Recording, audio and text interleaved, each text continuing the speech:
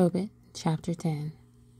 Now Tobit his father counted every day, and when the days of the journey were expired, and they came not, then Tobit said, Are they detained, or is Gabael dead, and there is no man to give him the money?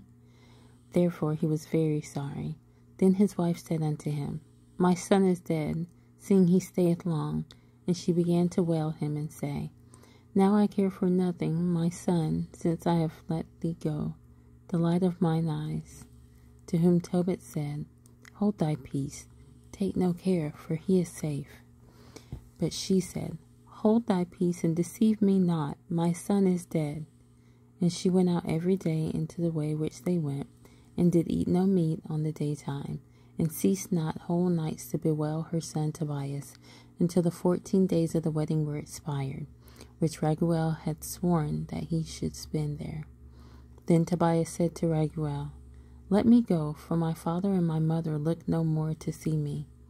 But his father-in-law said unto him, Tarry with me, and I will send to thy father, and they shall declare unto him how things go with thee. But Tobias said, No, but let me go to my father. Then Raguel arose and gave him Sarah his wife, and half his goods, servants, and cattle, and money. And he blessed them and sent them away, saying, The God of heaven give you a prosperous journey, my children.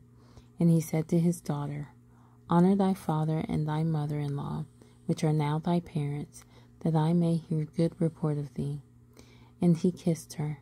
Edna also said to Tobias, The Lord of heaven restore thee, my dear brother, and grant that I may see thy children of my daughter Sarah before I die, that I may rejoice before the Lord.